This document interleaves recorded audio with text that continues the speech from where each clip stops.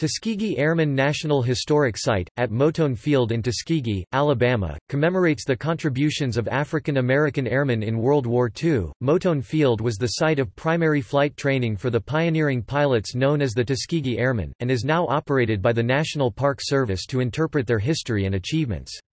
It was constructed in 1941 as a new training base. The field was named after former Tuskegee Institute principal Robert Russa Moton, who died the previous year.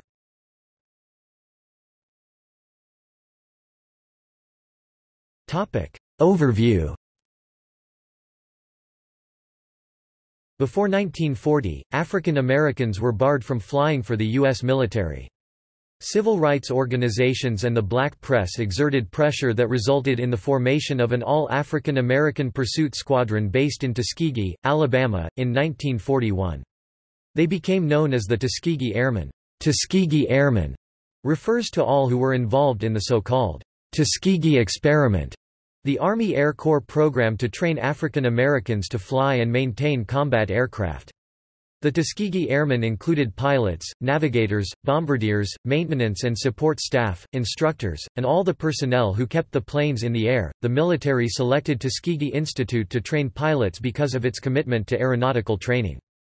Tuskegee had the facilities, and engineering and technical instructors, as well as a climate for year-round flying. The first civilian pilot training program students completed their instruction in May 1940. The Tuskegee program was then expanded and became the Center for African American Aviation during World War II. The Tuskegee Airmen overcame segregation and prejudice to become one of the most highly respected fighter groups of World War II. They proved conclusively that African Americans could fly and maintain sophisticated combat aircraft. The Tuskegee Airmen's achievements, together with the men and women who supported them, paved the way for full integration of the U.S. military.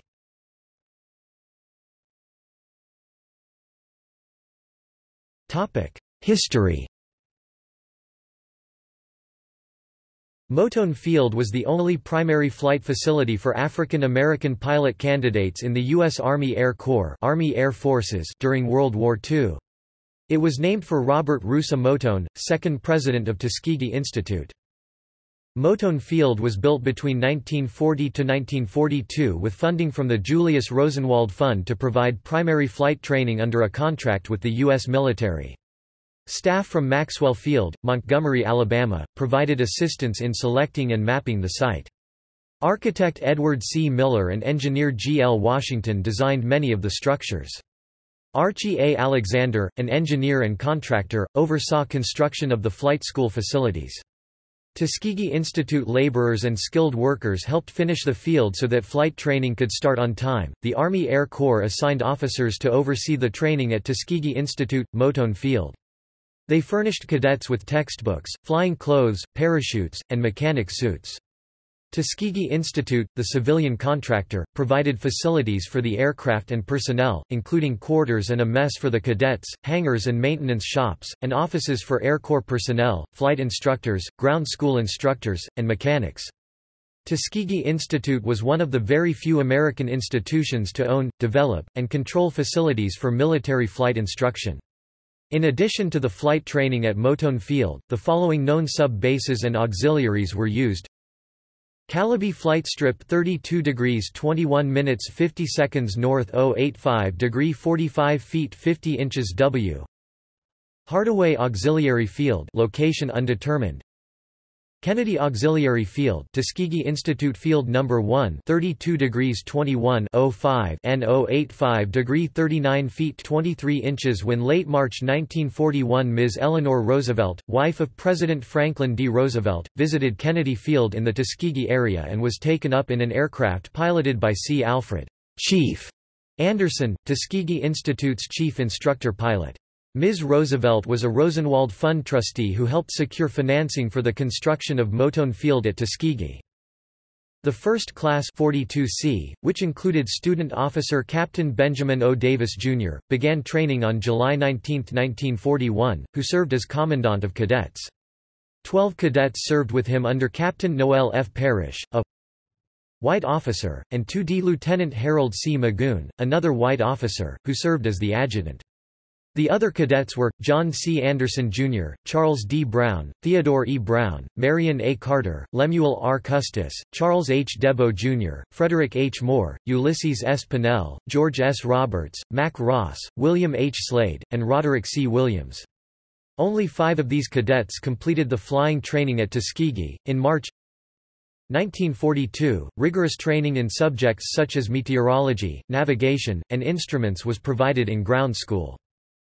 After pilot cadets passed primary flight training at Moton Field, they transferred to Tuskegee Army Air Field to complete their training with the Army Air Forces. TAAF was a full-scale military base, albeit segregated, built by the U.S. military. The facility at Moton Field included 2 aircraft hangars, a control tower, locker building, clubhouse, wooden offices and storage buildings, brick storage buildings, and a vehicle maintenance area. Many cadets got their primary flight instruction at Moton Field. Support personnel were trained at Chanute Field in Illinois. Between 1941 and 1945, Tuskegee Institute trained over 1,000 black aviators for the war effort. Moton Field was closed in 1946. In 1972, a large portion of the airfield at Moton Field was deeded to the city of Tuskegee for use as a municipal airport, which is still in use today.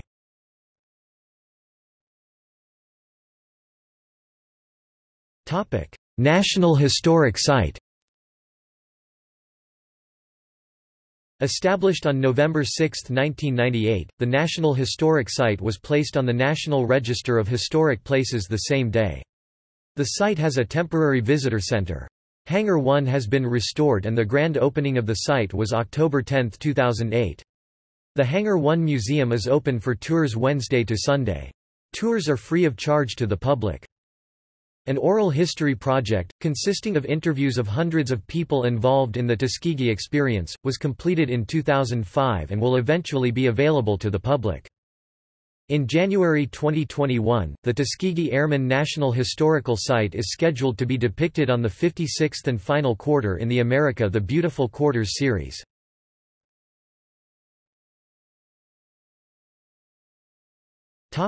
See also: